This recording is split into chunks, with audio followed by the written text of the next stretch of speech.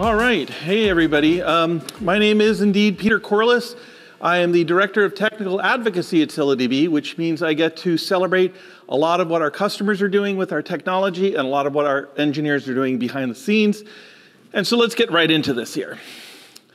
As we talked about, we are doing some more events with Stream Native. One of the last events we did was a distributed systems masterclass, which was all about how to hook up NoSQL systems and event streaming systems. And that was Tim's work, and it was just a really good event. And so you're going to see ScyllaDB working a lot more with Stream Native over the coming year. What I want to talk about today, a lot of what you've been hearing about, was specifically how things are working within Pulsar. But I want to say that the challenge that we have in the industry is to make our databases, our data repositories, more easily hooked up to Pulsar. We've already heard a little bit before about how some things don't have connectors, how some things need to be re-architected from the ground up to be more in tune with the event streaming world. And that's what we're going to talk about here. We're going to use ScyllaDB as an example of what you need to do to re-engineer a database to work in the world of event streaming. By the way, this chart here, I could spend a half an hour on it alone. But the highlight I want to say is that we're in the zettabyte era world. We talked about before a single customer having an exabyte of data. But now what you're also hearing is that organizations are sharing data between each other. So if you're a large enterprise and you might have an exabyte of your own data, you might have other data partners, and each one of them may have an exabyte of data. So we need to build systems that can traverse organizations, potentially be multi-cloud, and work in theory at the zettabyte level in the days to come. Of course, the compute itself is getting faster, the memory is getting faster, the storage is getting faster, it's getting denser. I know somebody who's working on a single rack scale system that has 2,048 cores, and in that rack scale system stores a petabyte of data. This is a lot more than my first Macintosh Plus. And so you need systems that are not only designed to be able to transmit all this data, you have to re-engineer a system to deal with this kind of scale. Because sure, we're used to this concept of commodity hardware, but when your commodity is a server that stores up to 60 gigabytes on the cloud, or 60 terabytes on the cloud, that's a precious commodity. That's a commodity more like gold than tin. So databases themselves are evolving with what's going on. There's consistency model evolution going on between eventual consistency and strong consistency, tunable consistency. We hear a lot of today about ACID compliance, but then there's also base, because when you have a globally distributed system, you can't wait for that strongly consistent transaction.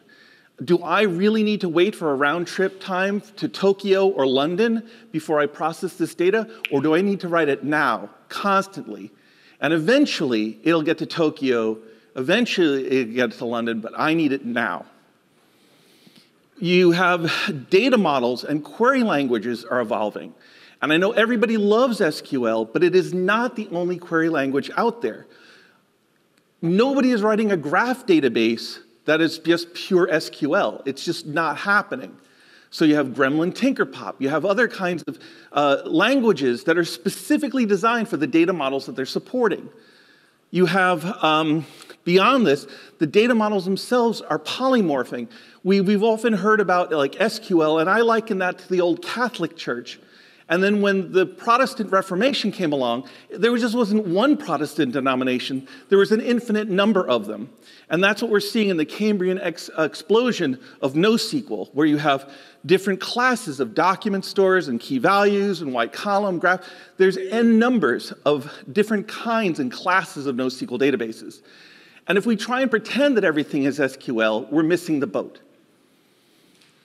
So again, everything that we've designed to work with gigabytes of data needs to scale 3 orders of magnitude to terabytes.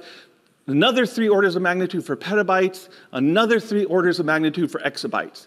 Whatever you thought you were doing, it's like the Red Queen syndrome. You need to do it twice as fast just to stay in place. So your database should be designed for the specific kind of data, the specific kind of workload, and the specific kind of queries that you need to make against it. Now, a lot of us become fat, dumb, and lazy, and the database that we learned when we were in college or our first job becomes the database that we always try and throw at a problem. And that doesn't work in 2022. That database may have been designed before the cloud was even invented. So sure, you can use various databases for tasks they were designed for, but should you?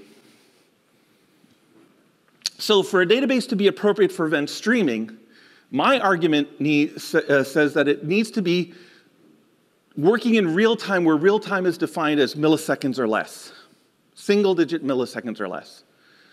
If you're talking about a database that has 100 millisecond SLAs for its P99s, or a sub-second P99 latency, that's not fast enough for a lot of use cases. It's certainly not going to work in ad tech. And then the orders of magnitude. Somebody once told me, I was talking to them, they say, yeah, we have a really big database. I said, how many transactions per second are you doing? He say, 10,000. And for him, that was a really big database. And he was trying to say, like, I'm a real adult, right? But you're hearing use cases all day long where people are talking about 3 million transactions per second. So we can't rely upon yesterday's technology to solve today's problems, never mind tomorrow's problems. So these are some of the things we need to look at when we're even evaluating this technology. Is this database cloud native? Is it something that's going to work where I need to be operating? It has to have all these ilities, all these qualities. So is it scalable? Is it reliable? Is it manageable? Is it observable? Does it have a facility? Like, is it easy to use? How many databases do you actually believe are easy to use these days? I don't see any hand up in this room, because none of them are. They're all finicky beasts, and we know the personal pains and struggles we have with every single one of them. Then the question is, was this database designed for this world of event-driven systems? 99% of the databases out there predate event streaming, and they show it. So they still think in terms of batch and not stream. Many of them don't even have change data capture built into it. It's an add-on you have to buy for the database. Because they never even thought, like, well, who would need to do that? Like, so is your technology really up for event streaming? Do they have both a sink and a source? Or many systems only come with a sink connector by default. You have to build your own source connector for it. And then also, event sourcing. Event sourcing, many people don't really understand it, but it's like you can't just store the current state. You have to go back through every single iteration of change in that data to really do event sourcing. And a lot of people say, well, isn't current state good enough? And for many people, it is. But other people are like, no, I need every diff along the way. I really do need an event sourcing database. And then you need to choose the best fit for your use case. Maybe SQL is totally fine. I need to do tables and joins. Maybe a join is going to be so computationally heavy that you've just blown your SLA doing the join. And so maybe you say, no, don't get me down the SQL path. I need no SQL. I need one big table, terabyte-sized table. So the query language, the data model, the data distribution, again, are you working in a single data center? Or do you have the issue of I need Tokyo and London and San Francisco all stood up at the same time, all peers, and all active distribution across all of them? The workload is also an important thing. A lot of OLAP databases are read-oriented, right? So you're going to put the data in once, but then it doesn't change, and I just need to run a lot of analytics off of it. There's a lot of transactional databases, great for ingestion of writes, but terrible for reads. So what is the data pattern, the data access pattern that you have? And does your system support the workload you're trying to put against it? Then, of course, there's the speed. And beyond all of this, it would be wonderful if all of us could afford all RAM instances for sub-millisecond latencies with infinite amounts of RAM. We can't. We have to live within real-world budgets. And so the question is then, of all these ilities and all these systems that are available out there that I could be benchmarking against, what will my boss actually approve? So a lot of the underlying architectural limits of these older systems are really apparent in 2022. Strong consistency is great if strong consistency is what you're trying to do. But again, between here and Tokyo, you're talking about those real-world, speed-of-light limited latency issues. And so maybe you can relax that strong consistency presumption that you had. Maybe this is an eventual consistency use case you're talking about. Many systems are designed around a single primary server, and they come from the old world of SQL mainframes, right? And maybe you had a hot standby. Clustering is a secondary thought. And the replicas may only be for read-only, which means that if you have a write-heavy workload, you are bottlenecked because only one server in the entire cluster could accept writes. So that's not going to work for a write-heavy workload. The local clustering idea, again, goes back to that mainframe thing. I can have as many nodes as I want as long as I'm running in one data center. What happens if that data center goes out? And we had a customer that had one data center burned to the ground, but fortunately they were fully replicated in 2 others and they lost no data. So these are considerations when you're talking about massive scale and speed and high availability. And I'm not here to argue anybody. If you seriously need a table and a join, stick with SQL or maybe NewSQL. But if that's not what you need, maybe you need to take a look at one of the many flavors of NoSQL out there. The other thing, again, is a lot of people have done shovelware. They had a database, it worked on premises, and they said, well, let's host it in the cloud, and now we're cloud native. That's not the definition of cloud native. You may be a database as a service, but you've just lifted and shifted to the cloud. The question is, are you elastic, like people demand on the cloud? Are you serverless, or do people need to understand the hardware infrastructure they're running on? Do you have easy microservices and API integrations? Is your billing, are you consumed like a cloud-native service, or do you still charge per core like you used to on premises? Right, so all of these things go into, what do you mean by a cloud-native database? And governance, the other thing too is, I'm in this territory, maybe I have Tokyo, and maybe I have New York, maybe I have the UK, maybe I have also, I need to separate UK from EU traffic, because I have privacy issues. So does your system also support the geopolitical realities that you need to have? So again, what is a database, what does it need to be, or have, or do to properly support event streaming in 2022? So to my mind, this is my basic list. Yours may, and I want each of you to think about this when you go back to your organizations. What do we need? But to my mind, high availability is a requirement. Because if my event streaming service can't turn off, if it's churning out events 24/7, how can my database take a day off? Right? How can it even take an hour off? You can't tell me there's downtime. So you need to have that integration between the two. You also need to have an impedance match between the database and the event streaming system. Because what if I had this gigantic, awesome pulsar capable of these single-digit milliseconds, and you're telling me that everything is going to bottleneck when you hit the primary storage database? That's not going to work.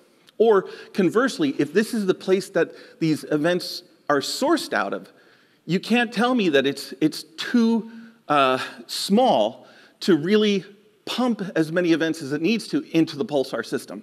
So you need to make sure that these are both kind of built to the same scale, the same speed, the same impedance. So I also talk about, I love this term, it was taught to me by a mentor I had who used to work at GE, and he says, well, we call this at GE the gazintas and gazatas, right? So do you have your proper sources and your sinks, right? Is there a way to get the data between these systems that are easy, or is it totally, well, we're going to have to build this from scratch because nobody ever thought this through before? Because one, you're hitting the ground running.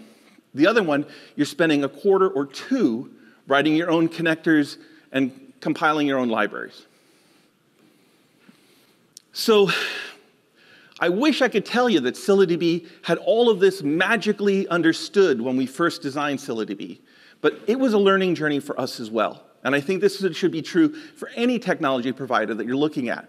See what their journey was to make something compatible with event streaming. So the first thing is we're built on what I call good bones. ScyllaDB was patterned after Apache Cassandra. So it is, but it was designed on C++ using a thing called a C-star framework. It's a whole other half-hour conversation, but it's basically the shard per core, async everywhere, shared nothing architecture capable of really using 100% of the servers you're paying for. Over and over and over again, I see people's Java consoles showing less than 30%, 20% utilization of the hardware that they're running on. And it kills me because you're paying for 100% of that box. And you're telling me that you're topping out at 30% utilization. That sounds to me like you're overspending by 70%. So ScyllaDB is a greedy system, and it's designed to use every single CPU that you're paying for on your cloud provider. You're getting full ROI on your infrastructure. It's also scalable. Like Cassandra, you can throw thousands of servers at it, and each of those servers could potentially have hundreds or thousands of cores. And it'll scale much more linearly than a lot of other systems. So this is the good bones I'm talking about. It is available, like Cassandra, peer-to-peer, active-active. There's no single point of failure. There's no primary that's the only one you can write to. Every single node can be a read or write.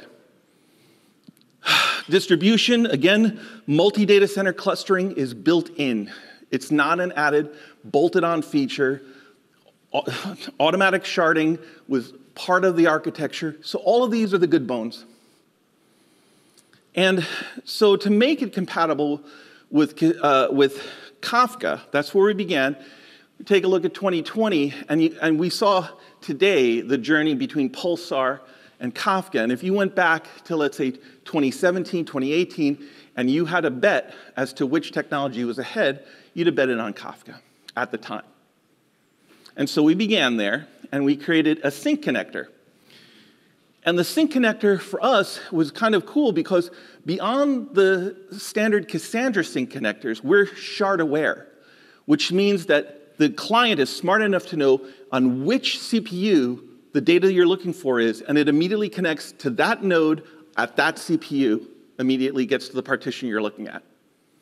That was kind of awesome for us, and it was about 20 to 25% more performant than a generic Cassandra sync connector. The next thing we needed to do was we needed to add change data capture into ScyllaDB.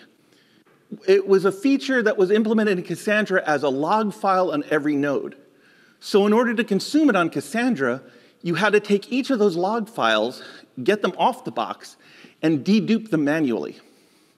Then you could consume your change data capture. We thought we could do that better, and we made it a standard CQL queryable, and we'll get into the implementation of it. And it took us about 2 years to go from the experimental first version to the production-ready, took a year, and then to really harden it, make it performant and scalable was another year's worth of work. And then in the middle of that, we added the Kafka source connector based on Debezium. And so you can read these articles. If you want to see exactly how we did it, we'll tell you all about that, and you can get it right off of GitHub. So now, in 2022, we can say, look, all of this works. You can put your data into a base table. It will be copied into a CDC table, which is consumable by the Debezium source connector out to the Kafka topics, and backwards, we can also get data out from Kafka topics and put it into Scylla base tables. We have a customer that's doing that where they have upstream Kafka, They do a little bit of sideband where they do some data enrichment. They do some enrichment within Scylla, and then they pump it to a downstream Kafka topic. So event streaming is all around us. We cannot escape it. And those jobs, I was talking to the customer, they have to do 100 million records, and they have a 5-minute SLA to process all 100 million records over and over and over again throughout the day. So it's happening at scale. For us with Pulsar, I do have to admit that we need to do some work here. Because by default, awesomely, there is a Pulsar consumer, a Cassandra sync connector, that ships by default with Pulsar, but it's not shard-aware. So even though we're faster as a basic database, we can make those connections 20 to 25% faster if we had a shard-aware Cassandra sync connector.